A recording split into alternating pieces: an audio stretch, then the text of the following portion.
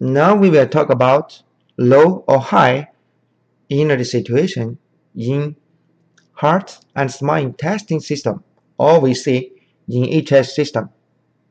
In this section, we will talk about four kinds of symptoms. The first is palpitation. Patients with palpitation, generally it is from HS water energy low and fire toxin high. This kind of situation will speed up the heartbeat to make palpitation.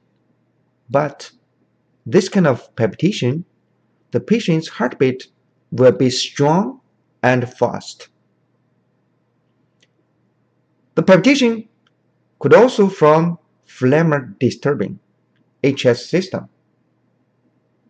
But when the patients have this kind of problems, the patients will have much phlegm coming out of the mouth, or the patients will feel much phlegm in the throat, but the phlegm could not come out because the phlegm is dry and sticky.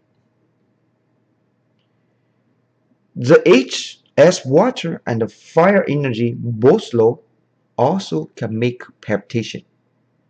But this kind of problems, comparing with water energy low and fire toxin high, the heartbeat will be weak and fast, and it is not strong and fast.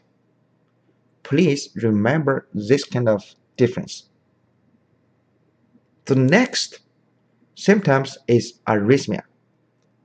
Generally, the patients with arrhythmia is from HS fire energy low. But the arrhythmia could also from the energy stasis or the blood blockage. Even the phlegm disturbing could also make the arrhythmia.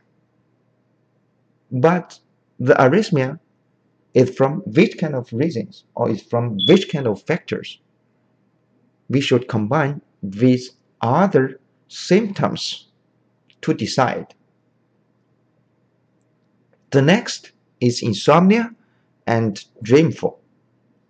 Generally, the insomnia is from HS water energy low and fire toxin high. This kind of fire toxin will disturb people's sleep. So people have insomnia. But it also could from the flame disturbing or the HS fire energy low. But for HS fire energy low to make insomnia is very few. It's very few. The last is sleepy. When the people have the sleepy is what? It's people always feel sleepy, always cannot open his eyes. All the time he wants sleep. This is called sleepy. With this kind of problems, generally it shows HS fire energy low.